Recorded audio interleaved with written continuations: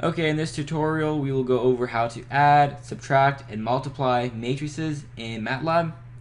So this is our two vectors. We'll just simply hit run, just show you what we have. So we have a 3x3 and a 3x3 matrix.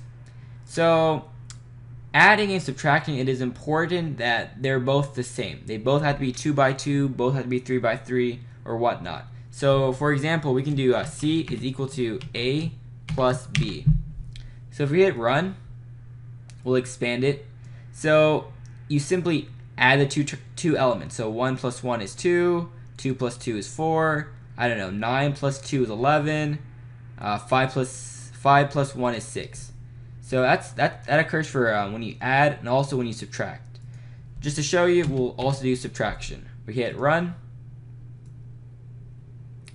So 1 minus 1 is 0, 8 minus 3 is 5, 9 minus 2 is 7.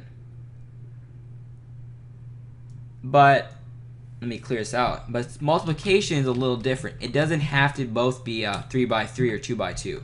So for multiplication, we will do a little differently. This is our two matrices. This is our A, and this is our B. And when we multiply, it's not like what we do for addition and subtraction. So we can say C is equal to A times B. And when we hit run, what we're doing here is essentially we're doing 1 times 2 will give us 2. Plus 2 times 1 is also 2. Plus 3 times 3 is 9.